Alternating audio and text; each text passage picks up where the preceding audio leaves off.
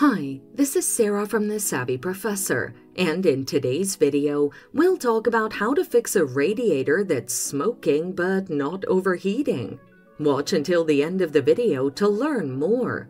Your radiator is smoking but not overheating because of a faulty cap seal or contaminated coolant.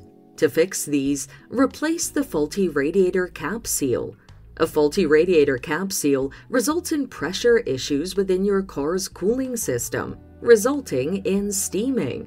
To fix the issue, turn off your car's engine and let it cool. Pop the hood and locate the radiator cap. Remove the old radiator cap and pull out the seal. Once done, replace the radiator cap.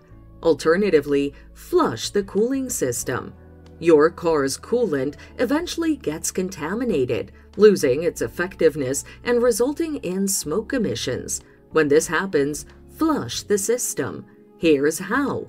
Turn off your car's engine and let it cool. Park on an even surface and pop the hood. Place an oil pan under your car and open the radiator's drain valve. Close the drain valve and pour radiator cleaner and distilled water. Turn on your vehicle and run the heat for 15 minutes. Switch off the engine and drain the radiator. Add distilled water, run the engine, and drain until clear water comes out. Once done, refill the radiator with coolant. If the radiator continues smoking, call a mechanic, since this could point to a significant issue with the cooling system. So, there you have it. That's how you fix a radiator that's smoking but not overheating. Thanks for watching. Till next time.